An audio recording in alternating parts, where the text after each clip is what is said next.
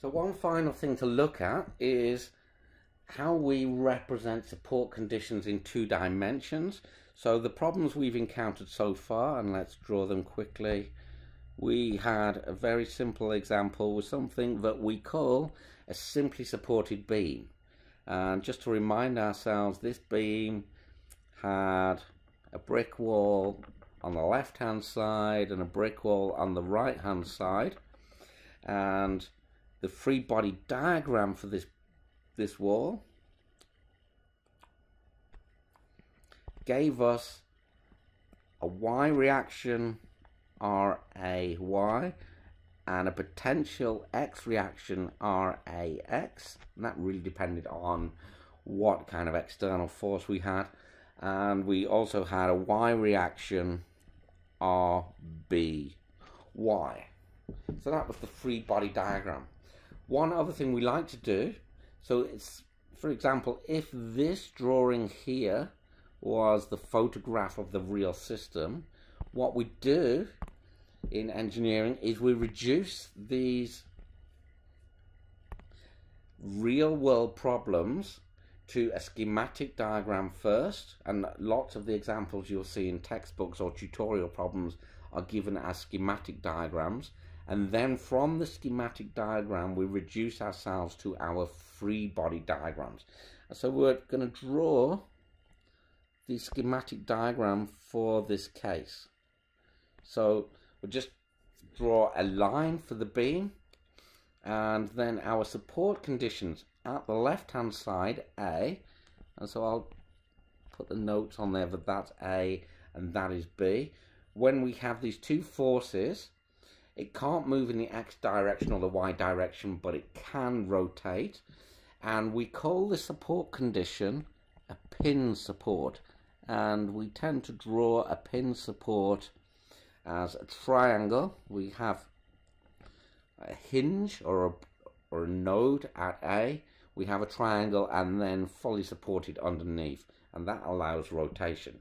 At the right hand side we only had a Y support, and we call this a roller support. So in the X direction, B can move left or right as it pleases, but it cannot move in the Y direction. And to draw this, we actually draw some little wheels so that it can roll left or right, and obviously then these wheels need to be supported, and we call this a roller support. So on the left hand side is pin support,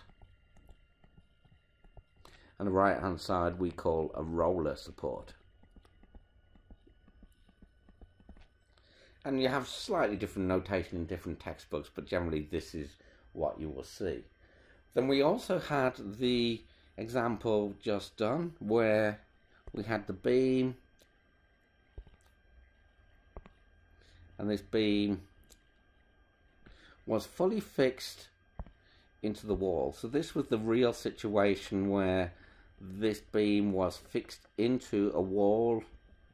Don't know what happens beyond this wall, but this wall, so this was the real situation. We then said that the, and I don't want that,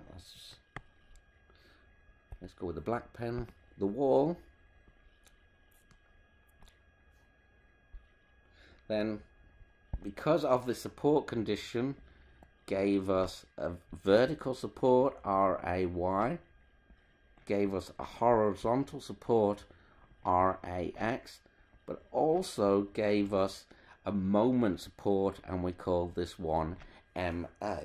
And so in cases where you would encounter this in textbooks, you'll typically see this drawn, and here's the beam again. You would typically see this support condition drawn as this kind of symbol, so a hatching left on there, and that means that we get the RAX, the RAY, and the moment support on there. And so the tutorials in the notes will all from this point onwards go with this kind of schematic diagram. With the pin support, the roller support, or the fixed or fully fixed support. Okay, So for example, one of the tutorial questions in the notes has a beam and it has the support conditions. At the left hand side we have a pin support. Somewhere at a distance along the beam we have a roller support, and we apply a point load of P, and obviously we go and add to this example the dimensions that we need to perform calculations. Maybe in this case we had a dimension A, maybe in meters, a dimension B, and again maybe that's given in meters. Okay, and that's how we would draw the situation. You'll see this in textbooks all of the time. Okay, so the last thing that we really need to mention here is, can I generate enough equations to be able to solve this system of equations? So this example has, let's draw, and this is solvable. So we have a Y support, an X support, and a Y support. Oops, page moved there. So we had 3 supports. So 3 unknowns in the system, presuming that we know what the force P is. Let's have a look at our example above, which was a fully fixed in beam, and again we had 3 supports.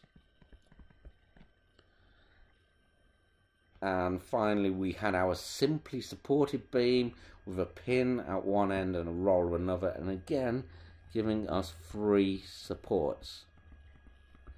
And this is no coincidence.